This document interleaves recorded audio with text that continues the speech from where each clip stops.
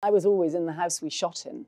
People who were staying, you were one of the people who stayed in that house, and there were a lot of bumps in the night. Well, I was always longing to hear them. I was the most fearful of staying there, and I realised that I had to. It was just part of the process of plunging into this project that I needed to be in that dark space and imagine and dream and fear, and I survived.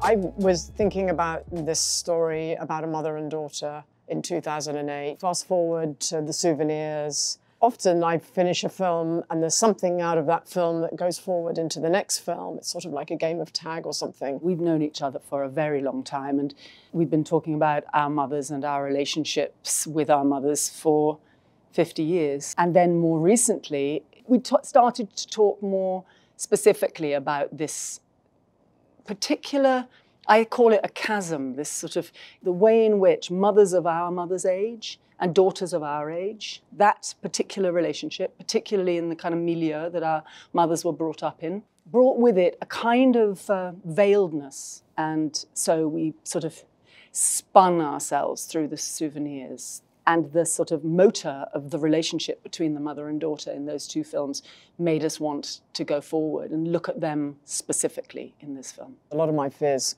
come out in this story, and my own fear of the dark, but also my fear of something happening to my mother. And I think at the root of that fear, or more specifically what that fear partly is and was a fear of my mother dying. So that was the tunnel that I was in. And my mother was alive when we were shooting the film, and then she sadly died when I was editing it.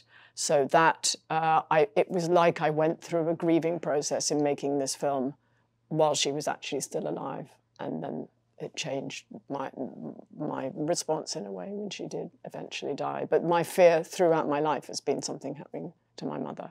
So that idea of it being a ghost story, I can't separate the ghost story from the mother and daughter. We started originally thinking about a story, a relationship between the mother and the daughter, and I was always going to play the daughter. Because I'd played Rosalind in the earlier films, we got a little sort of greedy and went, maybe I should play Rosalind. And then there was this moment when it came out of me, maybe I should play both. And the second that came out into the ether, the film that you will see was born.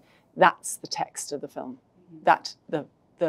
It was important that both Rosalind and Julie be played by the same person. It was just one of those strange moments, which happens a lot. Filmmakers all over the world will tell you, films make themselves. They find a way of kind of inspiring you with little impulses, and you just have to keep your ears and eyes open. You just have to keep picking them up when they come.